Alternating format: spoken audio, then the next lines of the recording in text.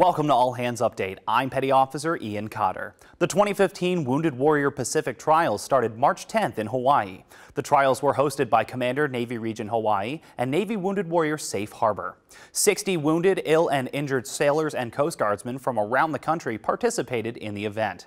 Events that will be taking place during the trials are shooting, cycling, sitting volleyball, swimming, and track and field. 40 athletes from Hawaii will advance to the Warrior Games, which will take place this summer. Each athlete participating in the trials is assigned a sponsor from a local command.